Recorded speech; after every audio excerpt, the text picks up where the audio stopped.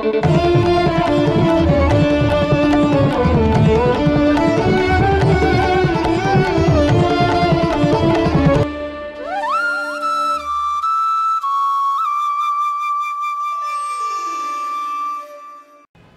నూతన సంవత్సర శుభాకాంక్షలు వన్స్ అగైన్. అంటే లైఫ్లో విజయం అనేది ఏది ఈజీగా రాదు ఎవరికైనా కూడా. నా లైఫ్లో కూడా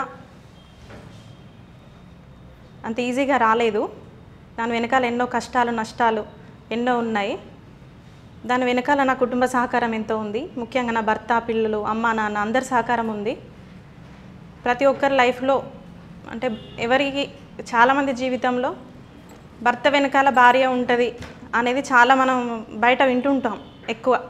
కానీ నా జీవితంలో అది రివర్స్ అయింది. నా భర్త నా వెనక నుండి నా లక్ష్యానికి చేరే విధంగా నాకు వెన్ను తట్టి ముందుకు నడిపించిండు. నిజంగా ఈ సభాముఖంగా ఆయనకు ఎంతో రుణపడి ఉంటాను జీవితాంతం.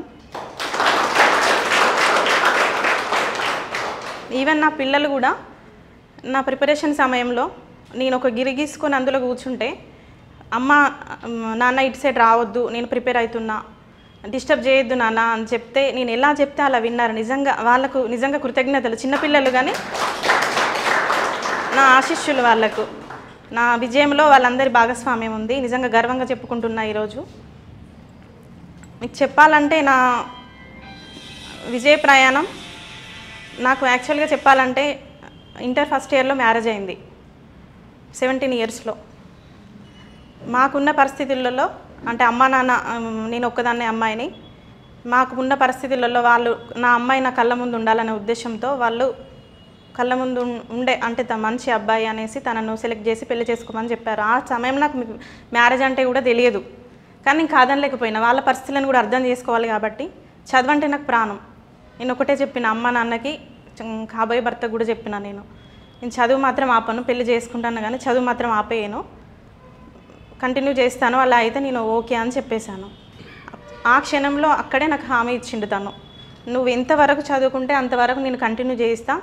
నా లైఫ్లో నేను అనుకోని పరిస్థితులలో, అంటే వాళ్ళ పెద్ద ఫ్యామిలీ, అనుకోని పరిస్థితుల వల్ల నా స్టడీ నేను మధ్యలో ఆపేయాల్సి వచ్చింది. ఆ విషయంలో నీకు అసలు సందేహం అక్కర్లేదు. నువ్వు ఎంతవరకు చదువుకుంటా అంటే అంతవరకు చదివిపిస్తా, నీ వెనకాల నేనుంటా, నేను నా సొంతంగా నేను సాధించలేనివి నీ ద్వారా నేను సాధించుకుంటా, నువ్వు ఆ భయం అక్కర్లేదని హామీ ఇచ్చిండు ఆ రోజు. ఆ హామీని ఈరోజు ఈ రకంగా నిలుపుకున్నారు.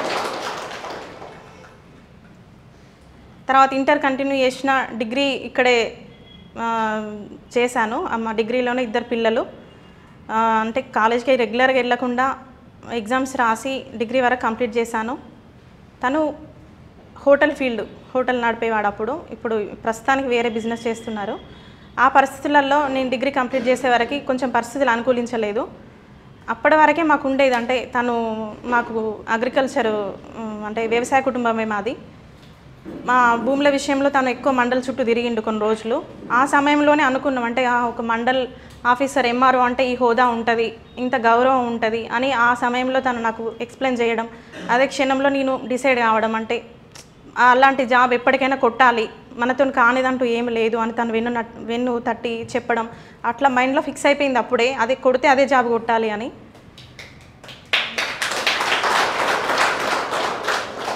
అది ఎలా సాధించాలి, దానికి ఎలా అప్రోచ్ చేయాలని కొంచెం దాని గురించి తెలుసుకున్నాం. అంటే గ్రూప్ 2 ద్వారా సాధించవచ్చు అనేది కొంచెం తెలుసుకున్నాం. కానీ పరిస్థితులు అనుకూలించలేదు. హోటల్ ఫీల్డ్ వల్ల కొంచెం వర్కర్స్ రాకపోవడం, దాంట్లో నేను ఆయనకు తను వంట కూడా చేసిండు. వర్కర్స్ రాని సమయంలో అన్ని పనులు చేసినాం వాస్తవంగా. నేను అంటే ఆ క్షణంలో నాకు తెలియదు ఆ పనులను ఎలా చేయాలో తెలియకపోయినా తనకు చేదోడు ఆదోడుగా ఉన్నా నేను. ఆ సమయంలో అంతా అంటే ఒక భార్యగా తనకు తోడుగా ఉండాలి, ఎలాంటి కష్టాలలోనైనా తోడుగా ఉండాలని అనుకున్నాను. ఆ వంట చేసే సమయంలో కూడా తోడుగా ఉన్నా. నేను స్వయంగా చూసి నేర్చుకున్నాను. ఒక 6 నెలలు స్వయంగా నేను, అంటే ఒక గర్ల్స్ హాస్టల్ ఉండేది, హోటల్, ఒక రోజు 150-200 మందికి వంట కూడా చేసిన నేను ఒక 6 నెలలు. తర్వాత నా కష్టాన్ని చూసి తానే అర్థం చేసుకున్నాను, నువ్వు చేయాల్సింది ఇది కాదు, నీ గోల్ వేరే ఉంది, దాన్ని సాధించుకోవాలి, నువ్వు ఈ కష్టాలన్నీ ఇవి నేను చూసుకుంటా, వీటి నుండి నువ్వు బయటపడాలి, నీ గోల్ నువ్వు సాధించాలి, దానికోసం నేను ఏమైనా చేస్తానని హామీ ఇచ్చిండు ఆ రోజు. వితిన్ 1-2 మంత్స్లో అన్నీ సెట్ చేసుకున్నాడు. అదే సమయంలో మన హరీష్ అకాడమీ వాళ్ళు పాంప్లెంట్స్ వేయడం చూశాను నేను. ఓకే మన హన్మకొండలో మంచి కోచింగ్ లభించబోతుంది అని దాని ద్వారా తెలుసుకొని ఇన్స్టిట్యూట్లో 1-2 మంత్స్లో జాయిన్ అయిపోయినా నేను హరీష్ అకాడమీలో జాయిన్ అయ్యి ఇంకా నా ప్రిపరేషన్ అక్కడ నుండి మొదలైంది. ఒక ఇల్లు పునాది గట్టిగా ఉంటే ఇల్లు ఎంతో కాలం మన్నుతుంది. వాస్తవంగా మనకు మా ఈ ప్రిపరేషన్లో ఇన్స్టిట్యూట్ అనేది ఒక పునాది లాంటిది. ఆ పునాది నాకు ఈ ఇన్స్టిట్యూట్లోనే పడింది, నేను గర్వంగా చెప్తాను.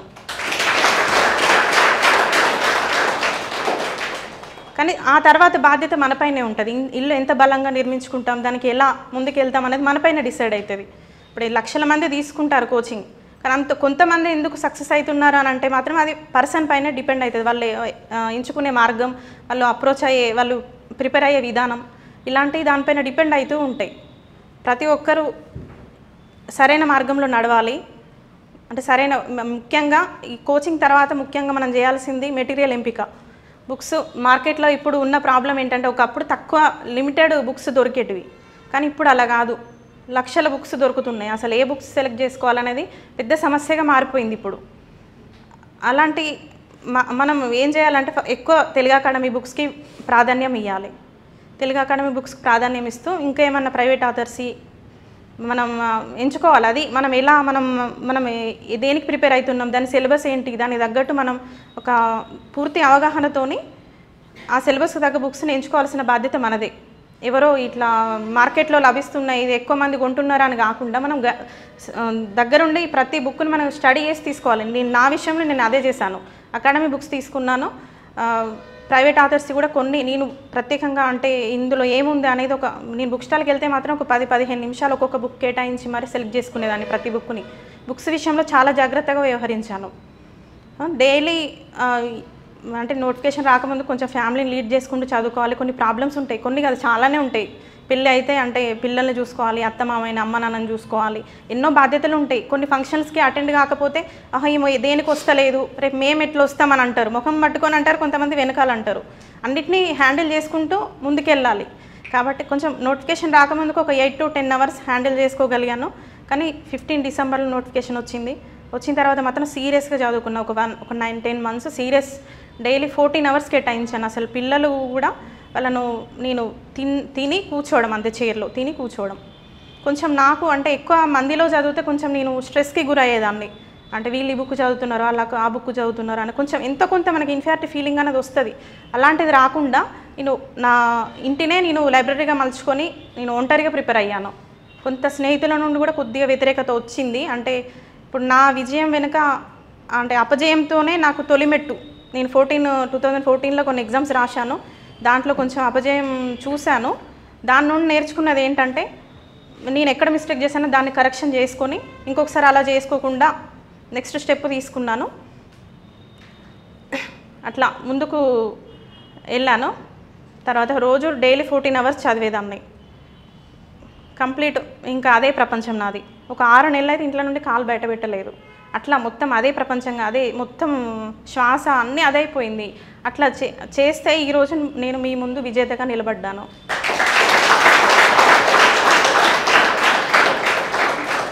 ఈ ప్రిపరేషన్లో చాలామంది చాలా రకాలుగా మాట్లాడారు. వాస్తవంగా అంటే నా ఆప్తులు అనుకున్న వాళ్ళు మాట్లాడారు, కాని వాళ్ళు కూడా మాట్లాడారు. ఏమని, నీకేమొస్తుంది, ఎంతో లక్షల మంది రాస్తున్నారు, ఇంత కాంపిటీషన్లో నీకు వస్తుందా అని చాలామంది డైరెక్ట్ అన్నారు. వెనకాల అన్నవి మనకు తెలియదు, కొన్ని తెలుస్తాయి మన దాకా మధ్యవర్తుల ద్వారా. ఎవరో ఒకరు చెప్తూనే ఉంటారు, మన దాకా చేరుతాయి గాసిప్స్ అనేటివి. కొన్ని పట్టించుకున్నాను, కొన్ని పట్టించుకోలేదు. కానీ నేను పాజిటివ్గా తీసుకున్నా. అంటే నన్ను ఇంత తక్కువ అంచనా వేస్తున్నారు కదా, నేను చేసి చూపించాలి, నేనేంటో నిరూపించుకునే సమయం వచ్చింది, వీళ్ళ మాటలకు నేను ఎదురు జవాబు చెప్పాలి, అది మాటల ద్వారా కాదు చేతుల ద్వారా చూపించాలి అని అనుకున్నాను. సాధించి ఈరోజు నన్ను వ్యతిరేకంగా మాట్లాడిన వారి నోటితోనే నేను ఈరోజు పొగిడించుకుంటున్నా. నా ముందే వచ్చి వాళ్ళు పొగుడుతున్నారు. అట్లా మారిపోతాయి. మనం విజయం సాధిస్తే పరిస్థితులు అనేవి అలా మారిపోతాయి. కొంతమంది అసలు కాంపిటేటివ్ అంటేనే అశోక్ నగర్లో ఉన్న వాళ్ళకే జాబ్స్ వస్తాయి, వేరే వాళ్ళకి రావు అని కొంతమంది మాట్లాడారు. కానీ అశోక్ నగర్లో ఉన్న వాళ్ళే కాదు, నయం నగర్లో ఉన్న వాళ్ళకి కూడా జాబ్స్ వస్తాయి అనేది నేను నిరూపించాను.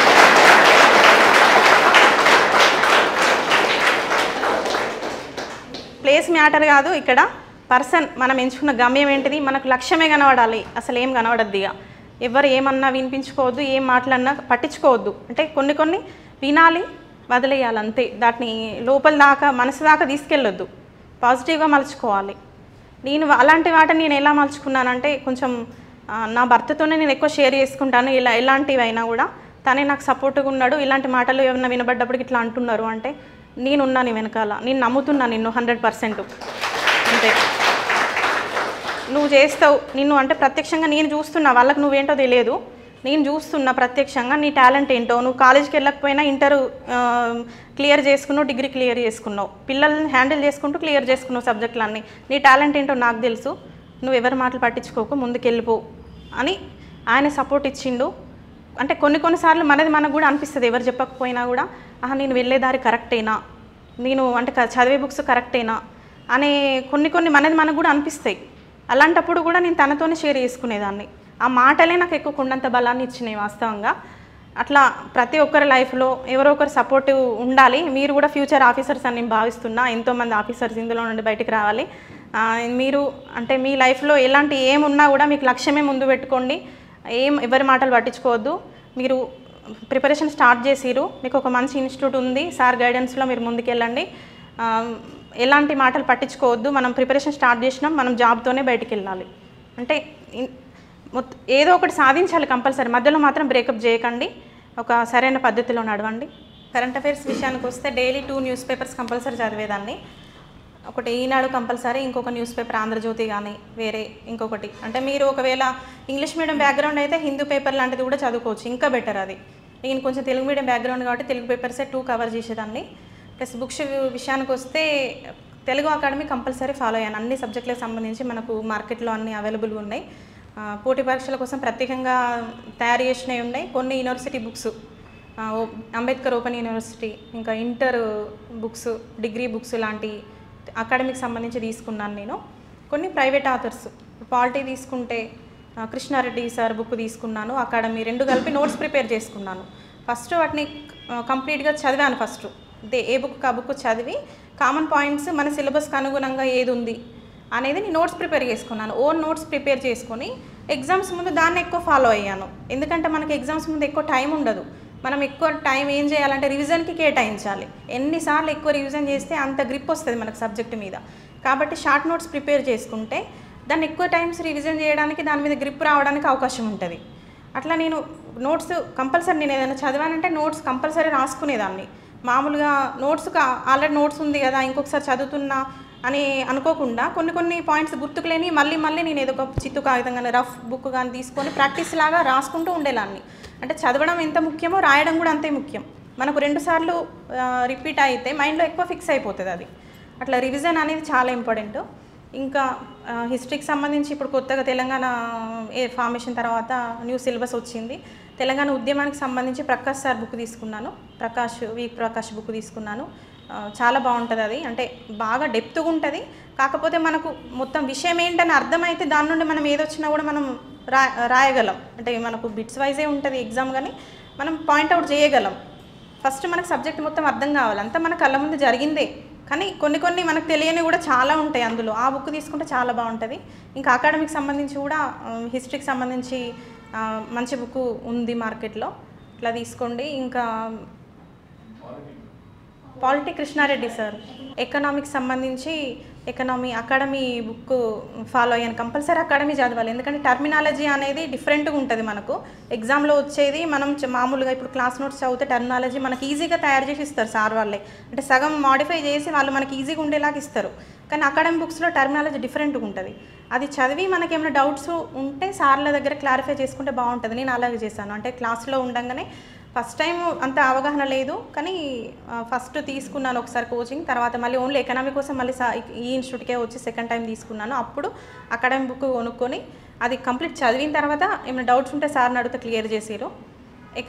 అకాడమీ ప్లస్ చిరంజీవి సార్ది తీసుకున్నాను నేను. Thank you this opportunity.